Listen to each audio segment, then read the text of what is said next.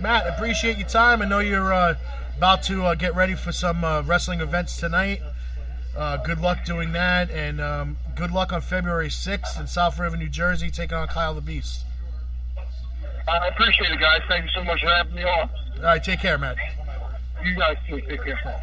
That was the Bulldozer, Matt Tremont, ladies and gentlemen. He's taking on Kyle the Beast, as we heard earlier from Kyle himself, and that is going to be a classic physical bout, without a doubt. Want to come in on that? No? Dan's gun-shy. He doesn't want to come on the air. The owner of the Funkenstein Wrestling Superstore, Englishtown Flea Market, Blue Building, booths 46 to 47. That's right. And you guys got to come and check this out. Every time I come here, I just look around, and it's just more and more amazed of how much stuff they have, and just the stuff that you find. I don't. It's not even the stuff that you have; it's just stuff that you bring in after. It's just like, where do you find this stuff? It's amazing, absolutely amazing. And I will tell you though, I almost walked out with the display at Walmart. They have all the brand new elites and double packs and stuff like that. And there was a floor display on a pallet, and it has this rectangular WWE logo and guys on it. And I was trying to pop it off and stash it under the cart, but I couldn't get it off. But it's going to be my goal is to, before all said and done, I'm going to pull pieces of that off and bring it here. Even if we got to slowly build a display, one piece at a time. A lot of duct tape. But at this time, I want to play a interview that I had with the former, well, he's still current, but former co-owner of Pro Wrestling Syndicate, Pat Buck, about the separation of him from the company and the future or lack of future of PWS, and his new baby, WrestlePro, which is basically a wrestling company that he expanded from Creative Pro, which is his school in New York. He's now moved it into New Jersey and formed WrestlePro. Their debut show is March 5th at the Rahway Rec Center in Rahway, New Jersey. Damage 365 Radio will be part of that, as we will be bringing some wrestlers to that show as big events earlier that day. So let's see if I can remember this itinerary. All I know is I had less gray hair before I started booking all these people. But we are bringing two big events: Amber O'Neal, Barbie Hayden, Chelsea Diamond, Nyla Rose, Cowboy Bob Orton, Eric Young, and both Killer Bees. We will leave from big event. Nyla is going to be leaving with Joe Bellini and going to Warriors of Wrestling. Okay, so she's taken care of. The whole crew is going to the meet and greet at WrestlePro. After that meet and greet, Bob is going to... not going? Okay, Bob is going somewhere. We'll let you know where. And Killer Bees and Chelsea Diamond are going to Warriors of Wrestling for intermission. And Eric Young, Barbie Hayden, and Amber O'Neal are staying in wrestling for WrestlePro. So I will be in Rahway with Amy. Nick and Jonathan will be in Staten Island, and another courier will be bringing Bob to a place to be named later. So, talking about spreading yourself very thin. Feel like a piece of white bread with what's all that's left of the butter in the container. It's crazy. But, yeah, that's my life. And all this as I just come home from San Diego and have to worry about a Stratomatic draft, a brand new season starting, a week of work, and then the big event. So I should be nice and stressed.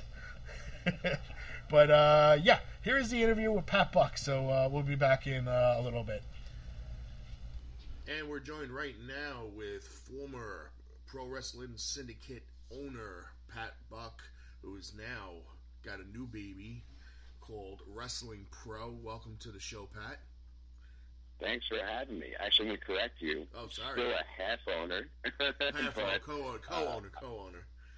I am but yeah. I'm not moving forward. I am full owner, pretty much, of WrestlePro, though. But thanks for having me. Okay, man. Kind of the thing that everybody wants to know. I mean, I'm sure you're going to be asked this at least 1,000 times going down the road. Probably never going to, never going to go a day without hearing it. But what exactly went wrong that caused something that everybody saw from the surface, of course, that was so good, and like, how did it all go wrong? I don't know. That's a tough one to juggle. I mean, I think that with any partnerships, or when you work with somebody, there's going to be times that you don't necessarily agree on things, and there's always going to be frustrations, no matter how close of a relationship you have with someone. I mean, any relationship, any sort of business partnership, you're always going to have your headaches. Mm-hmm. And I think that for the better course of 4 years, I mean, because technically I have 2 businesses. I have Creative Pro, and I'm still a half owner of Pro Wrestling Syndicate. Right. It just wasn't fun in one of them, and it just wasn't a good time anymore. And I just, I didn't agree with a lot of, creative decisions, and I just think that I was at a different place. There's a lot of stuff I can get. There's a lot of grimy, dirty stuff, and it's been labeled as, of course, it's my opinion, but I have so much hard proof of stuff that went awry that it would be naive to call what I think and what I say opinion. And I'm really big on reputation, and I didn't really like a lot of things with Pro Wrestling Syndicate, where I felt like the good parts about it were, using homegrown guys and putting them in and basing around them, because I'm the one that was training with them, grooming them, and basing the whole company, because I don't think that's ever really necessarily been done before, as far as kind of creating your own roster. Because if you look at any successful independent promotion, or any promotion ever in general, the true success of it came through its talent. And right. For the most part, those successful promotions bring in outside people, a lot of them, and most times base their whole product around their performers. And I, of course, want to and will continue to do so. But it always made sense to me to build from within. It always made sense to me to kind of train guys from scratch, and almost in a, not a selfish sort of way, but kind of in a selfish sort of way. If you can groom guys who could really have that high caliber in-ring ability and coach them into having helping them with their ring skills, their physiques, whatever it may be, whatever you need in professional wrestling. Right. Could I one day have an entire, I'm never going to have a self-created, complete roster of professional wrestlers. That would be delusional.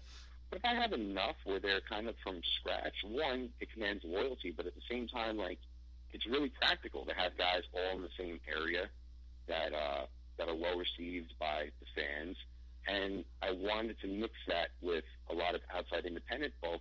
And I'll just say it here that I'm really in touch with what happens in independent wrestling. I am a total mark. I know where, all the different promotions everywhere. I'm familiar. That's my job. And this is what I do. It's 24 hours a day of professional wrestling, whether it be training or promoting, or doing a ring rental. This is my livelihood, and I'm aware of pretty much everybody. When I don't know who someone is, I try to find out something about them immediately, because I need to be current. And there's a lot of guys that I wanted to book and bring in here, guys like Team Tremendous and the popular independent acts, and I wasn't really allowed to do so because, I have a partner. Right. We don't see things eye to eye. He has his taste. I have my taste. Is there some stuff that went on behind the scenes? Yes. Am I being watched like a fucking hawk right now? Sorry for comparison. Yeah. And I don't want, I dressed the live crowd last night, and I think people thought, and I'm pretty sure he thought too, I was going to, rip them apart, because I do have a history of kind of blasting people if they've really done wrong by me. And I think for this one, I realize it's important. Believe me, I love putting someone on blast and kind of calling them out for their bullshit. But the truth is that it's not really about who's right. It's really about what's right. Mm-hmm. And I care about the future of my promotion. I care about tomorrow's show. Today's show and tomorrow's show, I'm not going to dwell too much in the past. And ultimately, I just want to move on. And I would, believe me, I'd love to get into the specifics. And if that comes out one day, it might. But for right now, I got to kind of be careful with what is put out there, because at the tail end of it, someone's going to use all of that stuff to try to spin it against me. And I want to, rid myself of that. I've carved out a pretty decent reputation as far as promoting and training and just, fair business dealings, whatever you want to say. I think WrestlePro, the handcuffs are off, and it's just going to be tremendous shows. And I'm working with everybody going forward. I mean, I'm working with yourself. I'm working with anyone who loves this business, and there's a way for all of us to capitalize. Sometimes there's always going to be headaches and tension between people, but if you really work it out, there's ways to do good repeat business. And the ones that don't will just continually over time carve out a bad reputation for themselves, so much so where nobody will do business with them again. Right. And I really think that if 10 people are in professional wrestling and they're perceiving someone, and if they're ever brought up in conversation, like, that person's kind of an asshole, or that person is this, chances are, if 9 out of 10 people are saying that, it's probably true. Perception's reality. And I just felt like, I have to distance myself from that. And personally, there was a big, it hurt. I have a wedding coming up. I have groomsmen. Mm-hmm. I have one less groomsman. So to say that there's, a lot of incredible personal animosity out there would be an understatement. I wish I could say a lot more. I kind of got to be protected. Okay, it's understandable. Let me ask you a couple questions regarding PWS and how some of the things were handled, and just let me know if it was true or not, because there's a lot of things that are said by people who might not necessarily know the truth. Now, as far as your roster was concerned, were they very restricted or where they were allowed to work, or if they were allowed to work for anybody else? I was restricted at first. The only person that I ever said don't do anything for, it's actually a weird situation where after I left FCW, whatever, early stage of NXT, and came back up here to kind of test my hand and kind of training and promoting, before I even got on board PWS, I like to say that I started PWS. It's not necessarily true, even though it kind of existed for me, but the only time it matters is when I kind of started. But anyway, when started to get the ball rolling with that, there's a lot of petty New Jersey promoters at that time period. And one in particular, who I will speak ill about, his name was Joe Panzarino. Okay. He had an operation called NWS. I wrestled for him multiple times. I always felt like he treated the boys like shit. I always felt like the cards were lackluster. And it was just really, but the incredible thing was this guy was very smart, and he had like 50 to 60 dates a year. I mean, next to like Vince, I don't know if there's someone that runs had so many shows and was successful. However, I looked at that and I said, you know what? If this guy can do it, I want to do that, because I would love to have that many events a year and spread out and promote.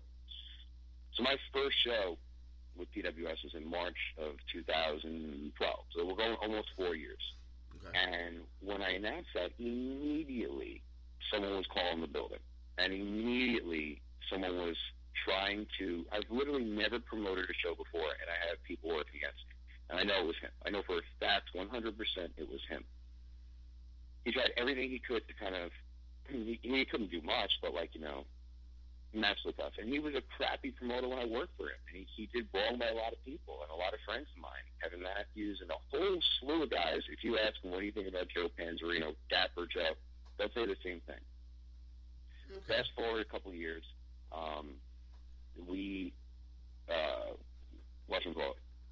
he went away. And I think he went away kind of because of us, because this guy was, claiming, and this is all legitimate, this guy was collecting a disability check